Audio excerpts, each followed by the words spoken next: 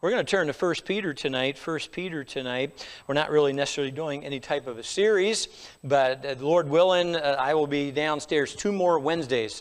And every time I talk to Charlie, I mention that. And again, it's beyond his control. His brother is scheduled as of now a tentative date. Release date is November the 10th. That's tentative. It still could change. And then at that point, they would drive down, I believe drive or fly down to right near Shelby, Lattimore, near Ambassador, where Charlie's parents live. And then he would probably have to stay there with his brother a week to 2 weeks, 2.5 weeks. We've heard different things there. So I'm not anticipating, yes. I'm sorry, I did give an update. You gave an update, so they're all like, okay, we heard this, all right. It's only 3 days. Okay, so we'll see. I'm not anticipating. We'll just sort of see. I'm anticipating maybe, depending on when he gets down there, if he's going to be with his family for Thanksgiving. So as of now, 2 more weeks down with the young people. Of course, we have a Tuesday night Thanksgiving praise service. That'll be everybody. There will be no Kids for Truth on that Wednesday. Everybody will be together, more of a family service. And then back after Thanksgiving here on this first day of November. So keep the young people in your prayers. We have a great group down there. Not that we're interested in numbers, but been anywhere from 12 to 15 to 16. We still haven't had everybody there the same night, but have a good group. They listen well. They're excited about the Bible. They're excited about learning their books of the Bible. There's a good spirit among them, and teachers doing a great job. So keep them in your prayer, and the young people as well as your teachers. 1 Peter chapter 1. 1 Peter chapter 1.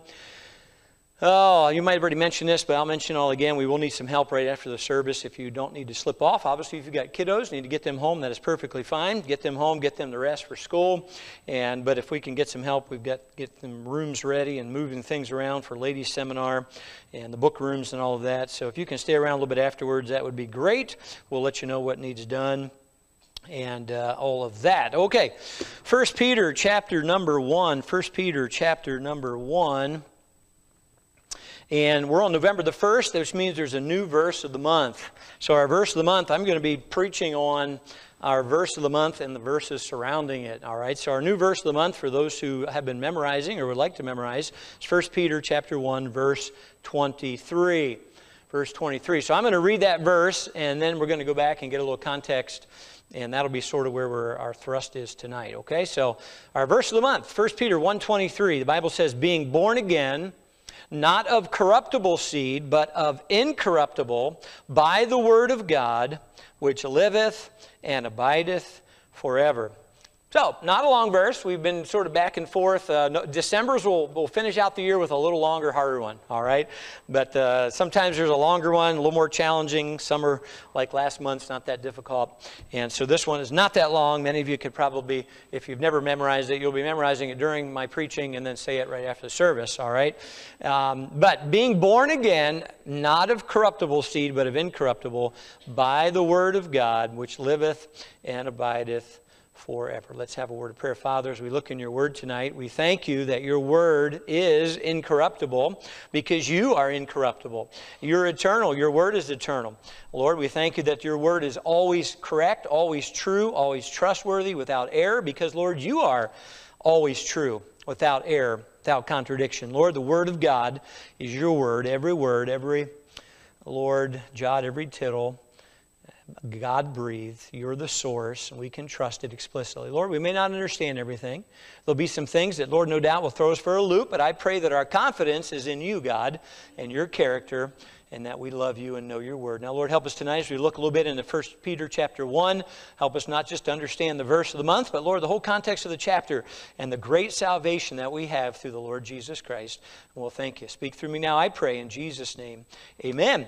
All right, 1 Peter, let's get a little overview. I've preached on this, pastors preached on this, many of you have preached on this or heard preaching on it, but instead of just pulling out the verse, let's do a quick synopsis. We're not going to go through the whole chapter, but let's just go back a little bit. Chapter 1, verse 1, get a little understanding of what is that verse meaning, why is it where it's at. As you'll notice in verse 23, it's part of a larger sentence or paragraph because verse 22 ends in a semi or a colon, so we don't want to just take the verse out of where it needs to be. So, 1 Peter, verse 1, author is Peter, an apostle of Jesus Christ.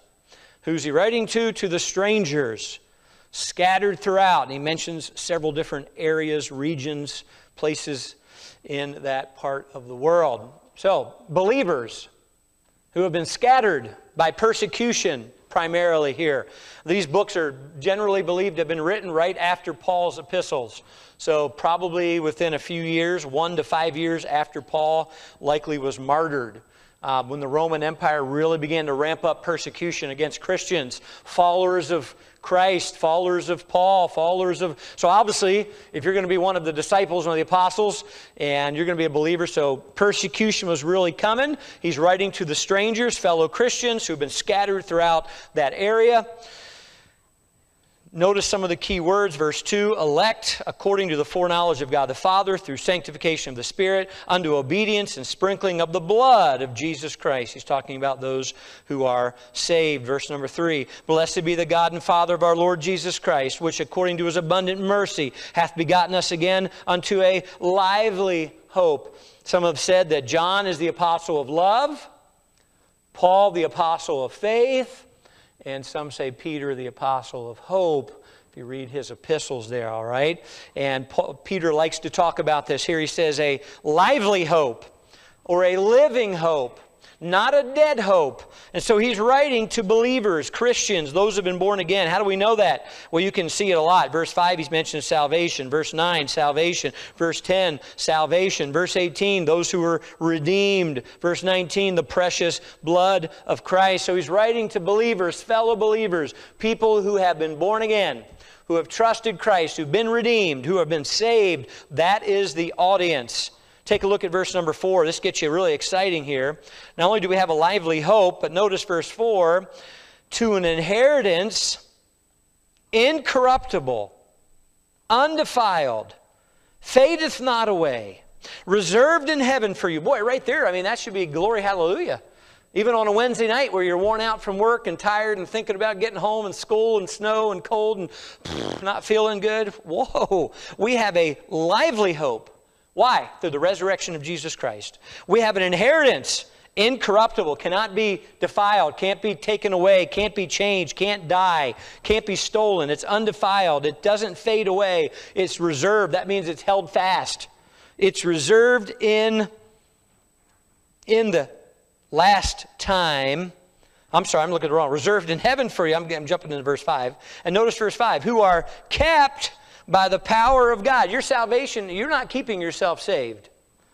We're kept, guarded, protected, hemmed in by the very power of God through faith unto salvation, ready to be revealed in the last time. No, so what is Peter doing? Peter, the apostle here, through dark persecution, I mean, people being killed, being arrested, Paul martyred, other of the apostles perhaps martyred already. Their days are numbered. Peter's days are numbered. They're rounding them up in mass. Christians are scattering. They're wondering, what are we doing? Is this the way it's supposed to be? Where are you, God? What's going on? And Peter saying, we have a living hope. We need to keep our eyes on not just right now and look around and say, oh my goodness, what's going on? Where are you, God? Look at verse 6. Wherein ye greatly rejoice. How do we rejoice during great persecution? If right now, if you owned a job, you lost it. You lost your business, you lost your house, you lost your property, your bank accounts, everything is gone. It's all shut down. They took it. Your cars, your vehicles, you escape with your life. You're on your own now. You got nothing. Your credit cards don't work. They're coming for you. Maybe you have some friends. Maybe you're like, whoa, they're going to track me down. Where am I going to go? I wonder how you'd be feeling.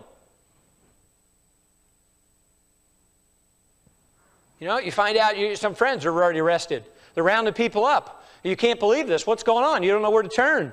So maybe you got enough gas in your car. You're going to try to drive somewhere, out of state, find somewhere. You're scattered. You can't contact people like you used to. Your cell phone doesn't work. What's going on? And you're like, oh my goodness. God, where are you? I thought you know. Let's go with the times here. Rampant persecution. People being arrested and killed. They're questioning. Here's this epistle written. You need to greatly rejoice, verse 6, though now for a season. If need be, you're in heaviness. You're discouraged, depressed, weary, anxious, fretting, lonely, sorrowing through manifold temptations. Oh my goodness. Verse 7, that the trial of your faith, notice what's being tested. Your faith. Now, what are you holding on to? Not your salvation's not in danger. It's kept. It's reserved. Not the future. Heaven awaits you. Your inheritance is sure. But your faith, your present faith, is being tempted and tested, being much more precious, verse 7, than of gold that perisheth, though it be tried with fire. Wow, the heat has been turned up. We were doing a family devotion the other night, and you've probably asked yourself, how do you know you have faith? Now, I'm not talking about saving faith. Where you say, hey, I was saved back, and you maybe remember the occasion. I was this age, I was here, I was there, I remember. I'm not talking about saving faith, praise God. I'm talking about your daily walk by faith. How do you know that you have faith? How do you know if it's strong or not? There is no way to know that unless it's tested. I mean, how do you know you love God with all your heart? How do you know you wouldn't question Him? How do you know that? Unless you're tested severely like a Job. Then you're going to find out, right? Are you going to accuse God? Are you going to question God? How do you know that if you're not tested? Many times as believers, we don't want to be tested. We resist the test. No, Lord, no, I want no. No. But God tests us, not for Him to know. God knows where our faith is. He already knows Linda's faith. He knows Jane's. He knows if it's weak, if it's little, if it's strong. But you and I don't. We might think we're good. I'd never do that. I'd never curse God and die. I'd never abandon God. I'd never charge God foolishly. I would never one time shake my fist. Really? How do we know that? I would like to think I wouldn't. How do you know? What if everything was taken away? What if you're in a car accident and you're paralyzed and your neck down? What if you're in a wheelchair for 3 years? Would you not get mad at God? You would never question Him? You wouldn't shake your fist, say this isn't fair? How do we know? How do we know? We don't know. We think we know. We pretty sure we wouldn't, but our faith tested. We'll jump through the next few verses. You want to try to get to, again, our verse. But notice what he's going on. Pick up the theme of the book here. Notice what is going on. He's talking about their salvation. Verse 13. We jump ahead a little bit here. Wherefore, gird up the loins of your mind. Be sober, sound in your thinking, biblical in your thinking. And hope, there's that hope again, hope to the end for the grace that is to be brought unto you at the revelation of Jesus Christ. As obedient children, not disobedient, as obedient children, not fashioning yourselves according to the former lust. So not living daily or thinking daily as you did before you were saved. Your former lust and desires, the things when you were ignorant and lost, that's not how you should be walking daily. Although that would be normal when you go through temptation. When you go through trial, you're going to resort to what's natural. You're going to go with basic instinct. You're going to fall back onto what you used to do. You know, I got to get myself out of this situation. He's saying, whoa. As obedient children, not living and walking and operating the way you formerly did. Verse 15, but as He which hath called you is holy, so be ye holy in all manner of conversation, all manner of living, all manner of thinking and acting, daily obedience, be set apart, holy, because it is written, be ye holy, for I am holy. Okay, so you can see what's going on here. Verse 18 through verse 21, tremendous verses. For as much as ye know that you were not redeemed, you were not purchased. Your salvation was not with corruptible things, as silver and gold. Nobody bought it. You didn't purchase it.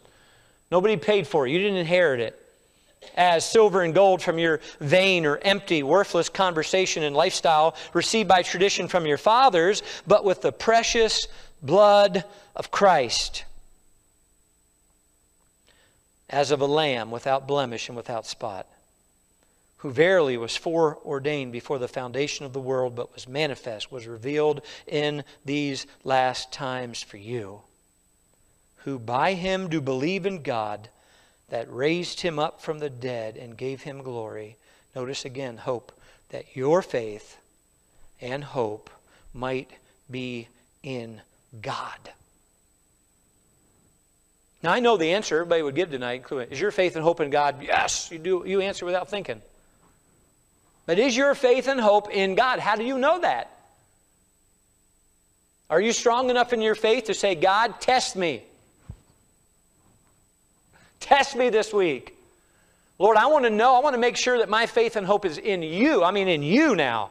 In you. Nothing else.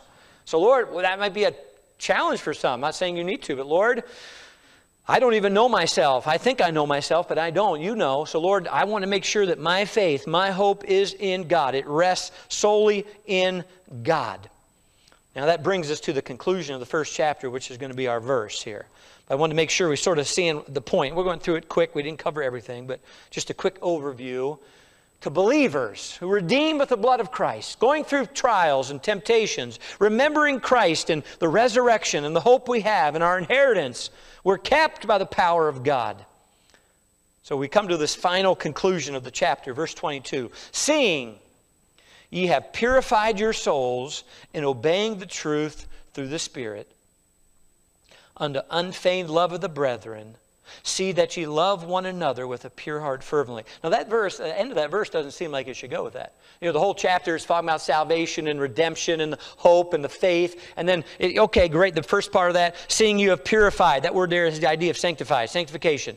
You're made clean, you're made holy, you're made pure. You're growing in Christ through what? The Spirit as you obey the Word.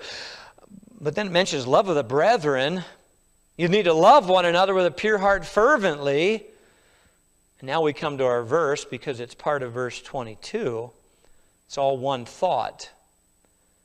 See that ye love one another with a pure heart fervently. Now, what is that?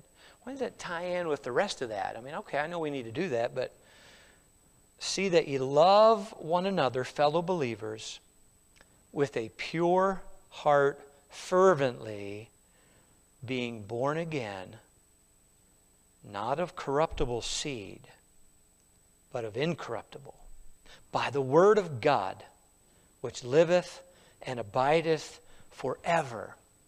And then we have the last two verses which tie in with that verse. For all flesh is as grass, our flesh, our body. All flesh is just like grass, temporary. And all the glory of man as the flower of grass, right? All the glory of man. Wow, I wish I could be like that person. Oh, I wish I could be Matthew Perry in the news. Wow, that was a great life. Or this athlete. All flesh like grass. The glory of man, all that we think is just like the flower of grass. The grass withereth, the flower thereof falleth away, but the word of the Lord endureth forever. And this is the word which by the gospel is preached unto you. Wow, that's a powerful first chapter. We just sort of did a quick skim to get to the end here. It'd be for you to dig a little deeper on your own or as a family or personal study there. But our verse 23, ties in with verse 22. So for those of you that would be an easy verse to memorize, great. Say that verse of the month and then memorize 22 and 23 with it. Or do 22, 23, 24, and 25. Test yourself. Do those 4 verses for yourself if you'd like. All right? But what are we getting at here these last 10, 12 minutes tonight? What's the point? Okay, the verse. All right, being born again, I believe that. Not of corruptible seed, but of incorruptible, by the word of God, which liveth and abideth forever. Okay, that's great. There's some powerful truths in there. All right? But let's just take a little look here at these last 4 verses. So verse 22. Everything here is laid upon the foundation of the first 21 verses. Its audience is believers. You're saved. You're saved by faith in Christ. You put your faith and trust in Christ, His finished work on Calvary. Your hope is in Christ and the fact that He's no longer dead, resurrected. Therefore, we not fear death. Or maybe we won't get resurrected. Maybe we're just going to die. No. We're born again by Jesus Christ. We're redeemed with His blood. It's incorruptible. It's undefiled.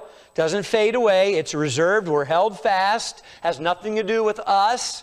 Has to do with Jesus Christ and what He did. It's secure. We're kept. No doubt about it. Things are going to happen all around us. There's many great trials. We could lose our life. We could lose our family. We could lose our fortune. That is not unknown to believers. That's not unknown in the Scripture. Those things happen. You could be martyred for the cause of Christ. But you should greatly rejoice, and He's going and He's reminding these believers who probably going through much harder times than any of us are, or perhaps have. He's talking about salvation. Do not forget salvation, who it's through. You and I need to make sure we're living, whether good times or trying times, as obedient children Living by the Word of God, not our wits, not our feelings, not the way we used to. Because oftentimes what do trials do? They expose us. They strip away what we appear to be or think we are, and then we can find out if we begin to grumble. Right? What happens? You've been in many science classes. What do you do with the Bunsen burner, right? Huh? They turn up the heat. Turn up the heat. What happens? The impurities rise to the surface. The things that are not seen, they begin to come up through heat. The squeezing. Uh-oh, whoa, look at all this stuff. Oh, how do we know that that stuff exists in our life unless the heat's turned up? We look and, hey, I'm pretty good. I'm a pretty nice person. I'm friendly. I'm kind. I'm loving. Everything's great. God says, let's find out. I already know, but you don't know. I'm going to turn up the heat. Maybe it's persecution. Maybe it's trial. Maybe it's loss of something. And then all of a sudden, what happens? Then we're revealed. Maybe I do rejoice. Maybe I grumble. Maybe I grouse. Maybe who knows? Those things come to the surface. Maybe I turn to the Word of God. Maybe I turn to prayer. Maybe I don't. Maybe I abandon the Bible. Maybe I don't pray. Maybe I stop coming to church. Whoa! Maybe I go back to the way I used to live, my former lust, and then I can't believe I even did that, and I'm shocked. And God says, no, I've known that's there all along. We need to scoop that away. You need to become like me. I'm revealing that. And so you're seeing what's happening here. And the reminder is your salvation is in Christ. Our hope is in Christ. Our faith and hope needs to be in Christ, not in anything else, not in our health. I can be gone in a minute. Not in our church, not in our job, not in our money, not in our talents. That should not be how we make it through day after day, week after week. Those things can all be taken in a moment. Our faith and hope might be in God and God alone. Now, verse 22. This last part is like the end of the class application time. All right, students, in class, you've just learned the notes. We covered the chapter. We gave you now it's zero in for you. Seeing, you're saved already. You're saved and you're kept. Seeing ye have purified your souls in obeying the truth through the Spirit. But that's just all right there tied up is the walk with God after salvation. That's sanctification. Becoming more like Christ in every area. Becoming clean and pure. Walking in Him. How do you do that? Through the Word of God. Obeying the truth. You don't have to obey the truth. I don't have to obey the truth. But by obeying the Word of God, through the work of the Spirit, that makes the impurities come to the surface, God takes the sandpaper and smooths off the rough edges of our personalities, of our character, the areas where we're weak, or areas where we're worldly. We're purified and cleansed and made like Him as we obey the truth through the Spirit. It's interesting, one of the next things that comes, this isn't a sign that you're saved, but it's a byproduct, a true love for the brethren.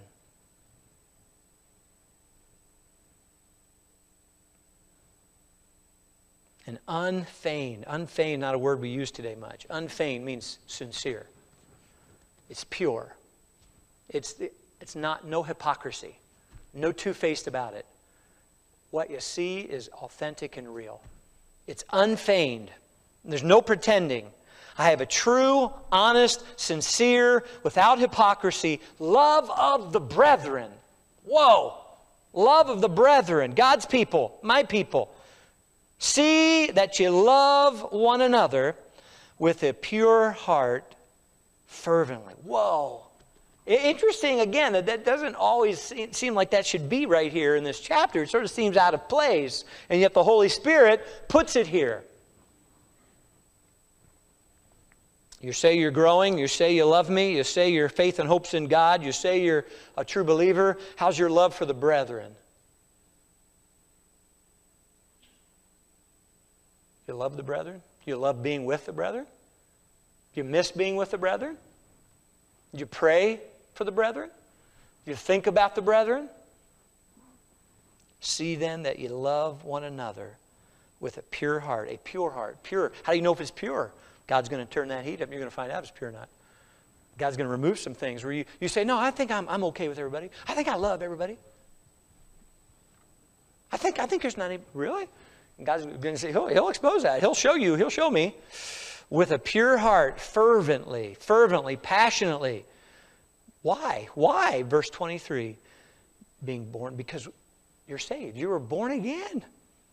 Not of corruptible, not of anything that perisheth, And you weren't born again by anything you did or by anything that you inherited or by anything you could buy.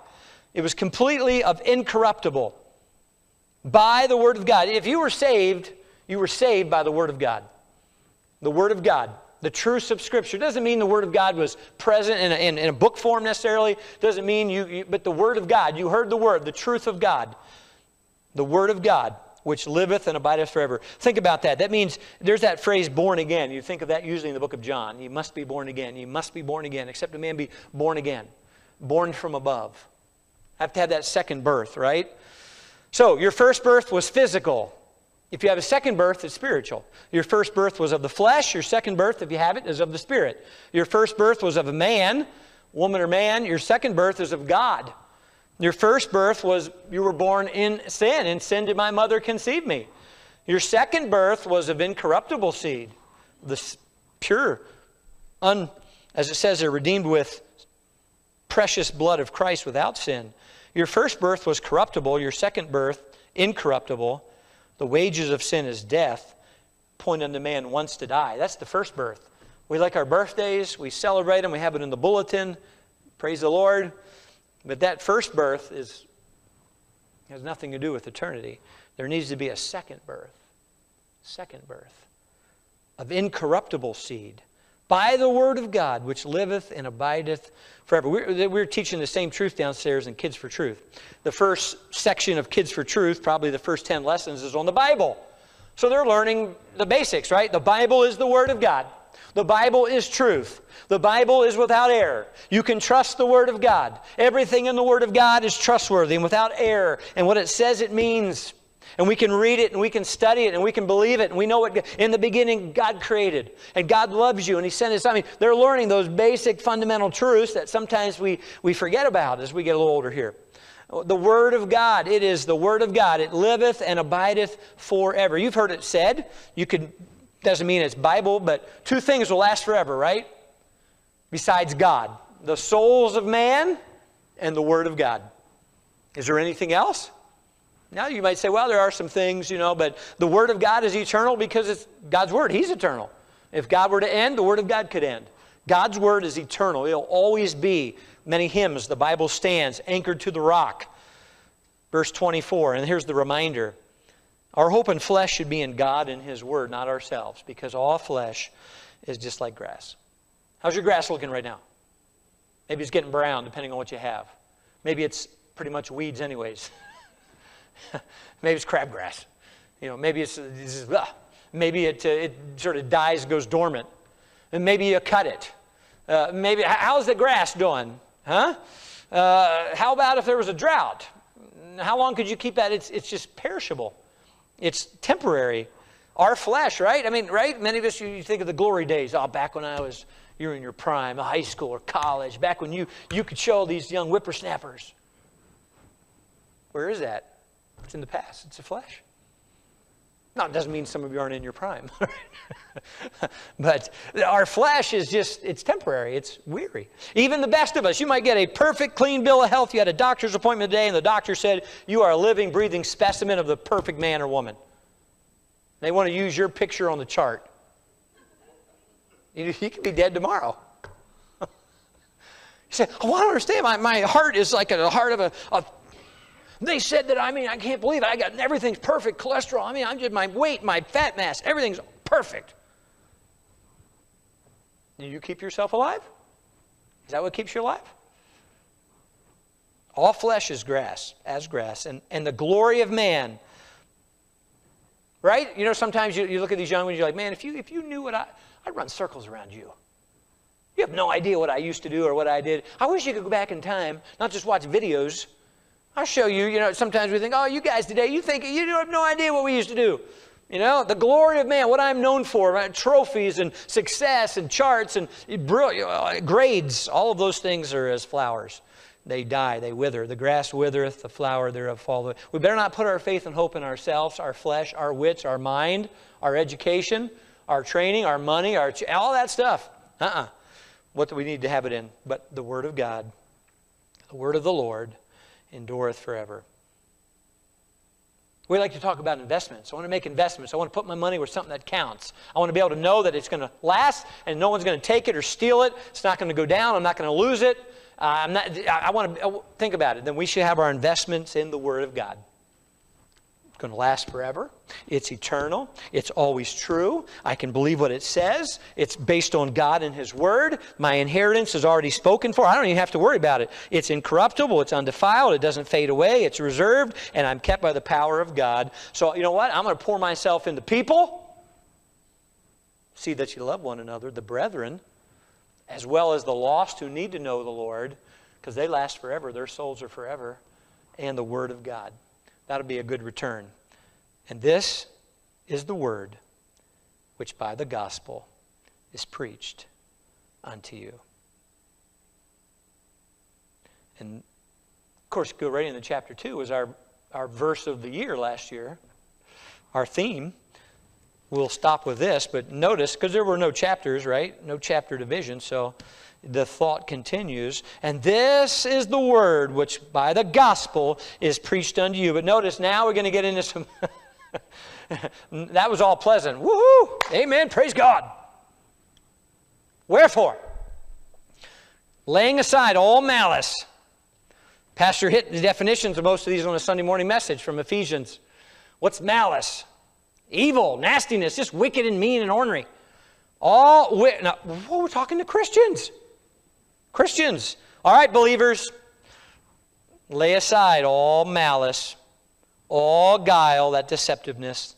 They appear to be one thing, but you're not. And hypocrisies, and envies, and all evil speakings. As newborn babes. Don't ever forget, as we get older, we need to be like newborn babes as far as the desire. Desire the sincere milk of the word, that ye may grow thereby. As we wrap it up tonight, if you're not growing as a Christian, there's the answer right there.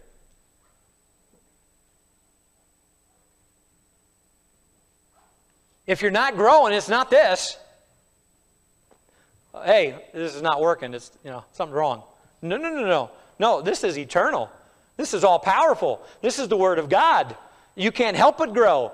And it says, as a newborn baby, though I may be a mature believer, I should still be like a baby, longing for the sincere, pure, 100% unadulterated Word of God.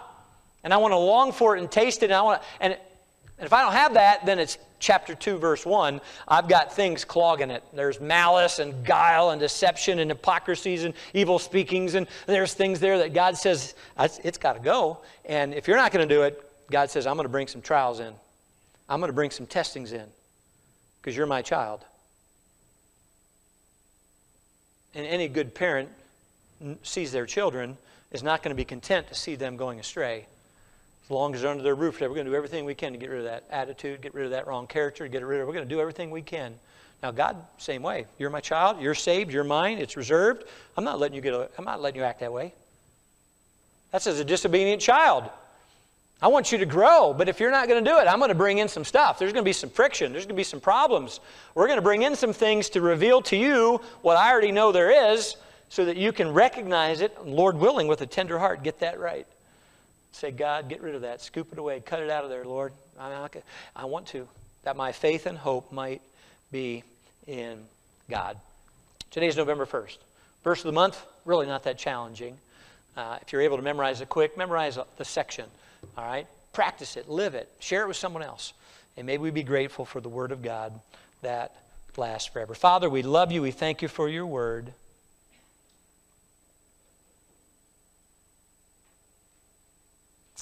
Lord, you're acquainted with all of our ways. Not a word in our mouth, not a thought in our mind that you're not aware of. Lord, we might think we know ourselves, but we don't. The heart is deceitful above all things and desperately wicked. Who can know it? The Bible says only you, the Lord, know the heart and try the reins. Lord, I pray that each person here tonight, those watching, truly has their salvation based on Jesus Christ and Him alone. I pray everyone here tonight has a second birthday that they can look back to when they trusted and received Christ as Savior. And Lord, that they know that and they believe it and they're sure of it. But Lord, I pray that as we walk with you daily, Lord, would you turn up the heat in our lives? Lord, would you bring trials? Would you bring testing to reveal to us who we are? Get rid of those things which are hindering our walk, hindering our family, hindering our marriage, keeping us from being all that God wants us to be. Lord, I pray that our faith and hope would be in your word and in God himself. We thank you for the precious word of God. Lord, may we love it, may we live it, may we share it today with someone who doesn't know. In Jesus' name, amen.